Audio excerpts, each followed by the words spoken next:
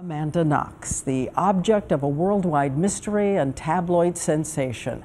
She's the American college student overseas convicted of murdering her roommate, spending 1,400 days in an Italian prison before another court set her free. She knows that everything she says could put her freedom in jeopardy, but in a new book and an exclusive new interview, she says she wants to emerge from behind those lurid headlines. A medieval college town in Italy, two young women arrive for a year abroad, seeking new horizons, Meredith Kercher and Amanda Knox. 6 weeks later, one of them comes home in a coffin. The other will become a global obsession, headline after headline, labeling her a sexual thrill seeker, a seductress. She-devil with an angel face, Sphinx of Perugia.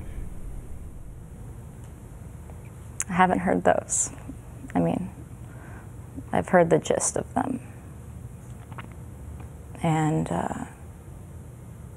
they're wrong. I was in the courtroom when they were calling me a devil. I mean, it's one thing to be called certain things in the media, and then it's another thing to be sitting in a courtroom fighting for your life while people are calling you a devil. For all intents and purposes, I was a murderer, whether I was or not. And I had to live with the idea that that would be my life. She says everything she had ever posted online, every boyfriend in her life would come back to haunt her. What's the first thing you want people to know about you?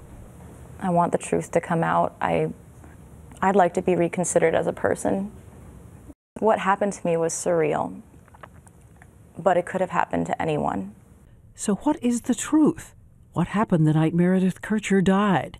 Amanda Knox, at times open, guarded, angry, in tears, says she is ready to speak and waiting to be heard.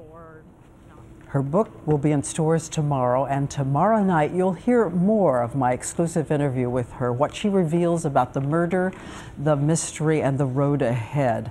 And now that her acquittal has been overturned, what is next? Amanda Knox, The Murder, the Mystery, a full hour tomorrow night at 10 p.m. Eastern Time, 9 p.m. Central.